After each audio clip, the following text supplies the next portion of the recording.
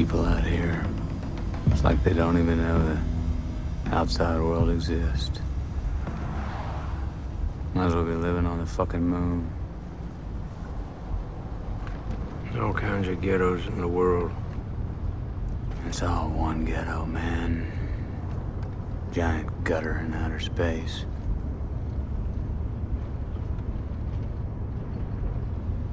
Today, that scene, that is the most fucked up thing I ever caught. Ask you something.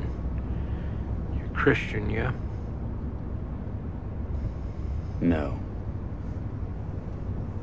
What do you got the cross for in your apartment? It's a form of meditation. How's that?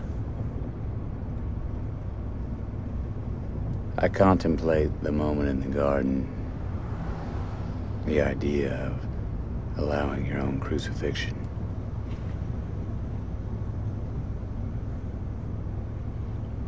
But you're not a Christian, so what do you believe?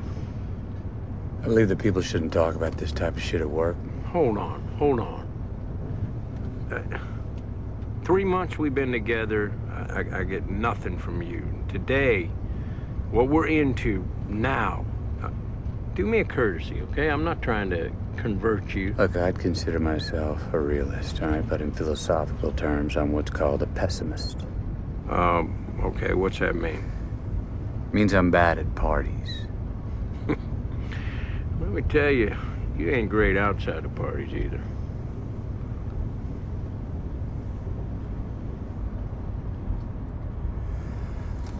I think human consciousness was a tragic misstep in evolution. We became too self-aware.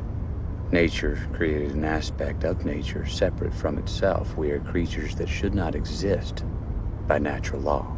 Well, that sounds god-fucking awful, Russ. We are things that labor under the illusion of having a self. This accretion of sensory experience and feeling. Programmed with total assurance that we are each somebody. When in fact, everybody's nobody. I wouldn't go around spouting that shit I was you. People around here don't think that way. I don't think that way. I think the honorable thing for our species to do is deny our programming. Stop reproducing. Walk hand in hand into extinction.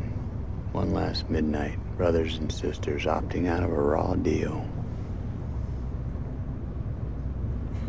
So, what's the point of getting out of bed in the morning? I tell myself I bear witness. The real answer is that it's obviously my programming. And I lack the constitution for suicide. My luck, I picked today to get to know you. 3 months, I don't hear a word from you, and... You asked. Yeah, and now I'm begging you to shut the fuck up.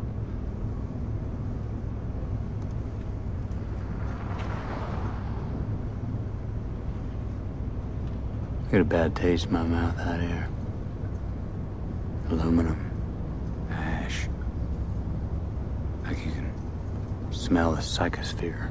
I got an idea. Let's make the car a place of silent reflection from now on. Okay?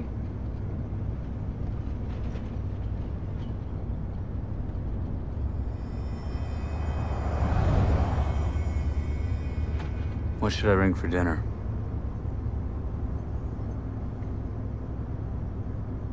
A bottle of wine would be nice, yes. I don't drink. Oh, no, of course not, Russ. Listen, when you're at my house, I want you to chill the fuck out. Don't even mention any of that bullshit you just said to me. Of course not, Marty. I'm not some kind of maniac, right? For fuck's sake.